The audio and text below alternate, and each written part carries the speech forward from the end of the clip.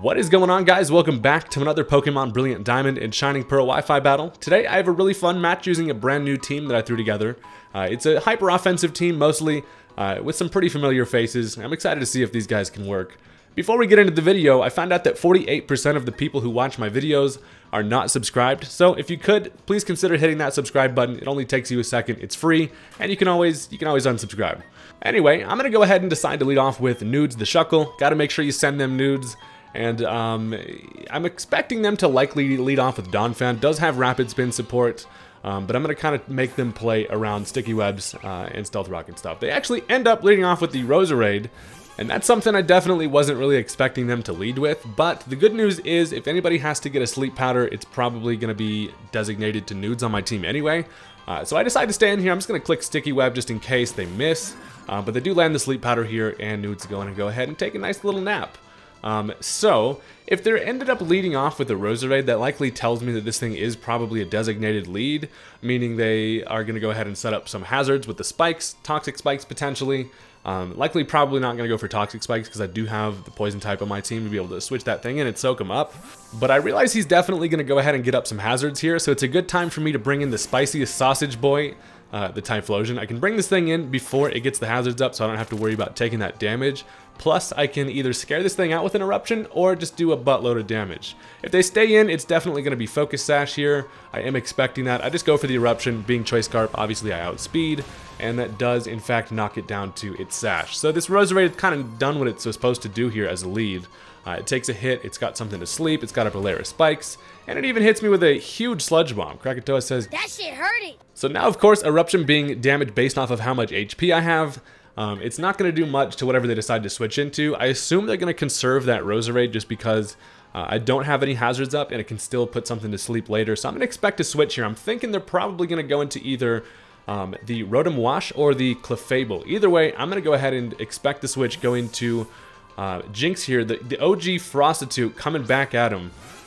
I mean, it's always a fun time to use Jinx. The thing is a Pokemon that I've literally used since like the beginning of starting to Wi-Fi battle, and it's always been a good time. Anyway, they do end up actually going into the Donphan, which is actually fine. Either way, something is getting smooched. Whether you like it or not, Jinx is gonna smooch you.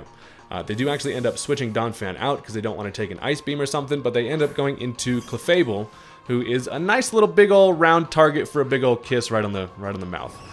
So that is going to put this thing to sleep. It's always great when you can get Jinx to actually land lovely kisses. It's like, just do your job, lady, and thank you. I appreciate it. Anyway, now that we have a sleeping Clefable, I don't know if they're going to end up switching out again. I assume they're going to stay in here. Jinx actually can't really touch this thing. Unless I was a Nasty Plot set, I could potentially set up. Unfortunately, I am not at the moment, but I'm going to end up switching into Tits McGee, another OG. This is a Pokemon that I've used in videos like literally 10 years ago, which is kind of wild. But they stay asleep, they stay in with the Clefable, and now I'm thinking this looks like a great time to have a nice little dance here. Venomoth is over here just staring into my soul. It looks like he's just looking back at me as he's dancing. He's like, "You like that shit? You like that?" And I do like that, because it gives me that nice boost there with the ability to now potentially get a Venomoth sweep going. So, I'm thinking, I really don't know if I should dance again. I don't want to get greedy, but Clefable seems to be staying in, and potentially, if it wakes up, the worst case scenario is it probably goes for a Thunder Wave, which will really kind of hinder my little setup action here. But I decided to dance again. I'm like, you know what? When in Rome, when you got a sleeping Clefable over there, you give them a show that they can't even see. So they actually end up staying asleep. I've been getting really lucky on my sleep turns lately, which, to be honest, the teams that I bring definitely need the support from Sleep Powder. I need Pokemon to stay, you know, dormant as long as possible. Anyway, they're actually going to end up switching into the Roserade here. I just go for the damage. Go for the Sludge Bomb that takes care of the Roserade. I assume they went into this thing just for death fodder to be able to bring in a better threat right after that. And Life Orb Venomoth absolutely steals people's lives. You literally, there's not much you can do. Anyway, Skuntank comes in. Worst case scenario, they go for a Sucker Punch here. I'm just going to go right for the Bug Buzz. They actually do not Sucker Punch. And a Bug Buzz definitely kills that thing after 2 Quiver Dances. There's no scenario where that thing lives, especially being Life Orb. And Tits McGee's just having himself a day over here, just flapping around. He's like, "This shit's fun, bro. I'm enjoying this. Thanks for bringing me out of the Pokeball after literally 10 years. They end up going back into Clefable, which is an interesting call to me, because Sleeping Clefable, especially since they know I have Sludge Bomb, that is definitely going to take care of you, pink chewed piece of pink gum. And this is nice. We're actually able to break a decent hole into this guy's team, and I'm feeling good about it. But now they go into Donphan. And here's where it gets a little interesting. I expected this thing to be sturdy, and I really kind of expected them to bring this thing in earlier. I go for the Bug Buzz here. That does kill, but it knocks it down to sturdy. And they could have definitely brought this thing in earlier.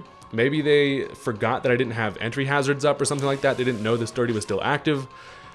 Either way, now they're going to go ahead and roar, and basically just yells at Venomoth. Venomoth does not like being confronted, and I just get the hell out of there.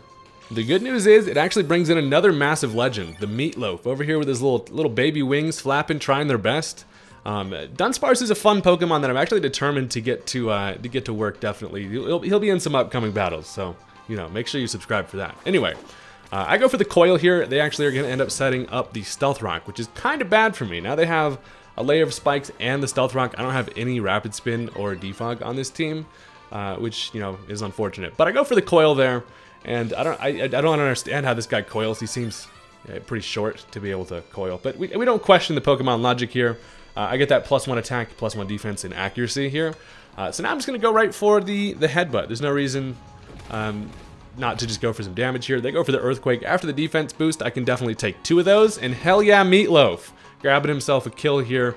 And after Leftovers recovery, it's looking like Dunsparce has pretty good odds to get something going against the remaining Pokemon that they've got. So yeah, they're actually going to end up bringing in the Miss Maggie here. And this is an interesting matchup because this thing can't hit me with its hardest stab, obviously.